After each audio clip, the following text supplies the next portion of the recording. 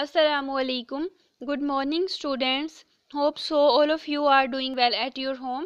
Today we are going to start the second question from your vacation task, which is about copy the labeled diagram of digestive system in your notebooks or register or loose sheet.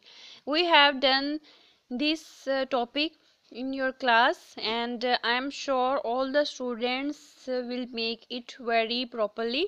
So here is the diagram of digestive system, and the digestive system starts from our mouth, and after mouth there is the presence of salivary glands, and there is the tube or tract which is known as esophagus. Through this tract there is the presence of liver and gallbladder, and after that there is the J-shaped structure which is known as our stomach, which helps out our digestion of food.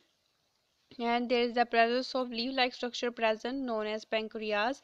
And after that there is the presence of large intestine and small intestine, and through passing the food from large intestine, which is undigested food, stored in the rectum, and through the anus, undigested food removed from our body. So draw and label this diagram on your notebook very properly.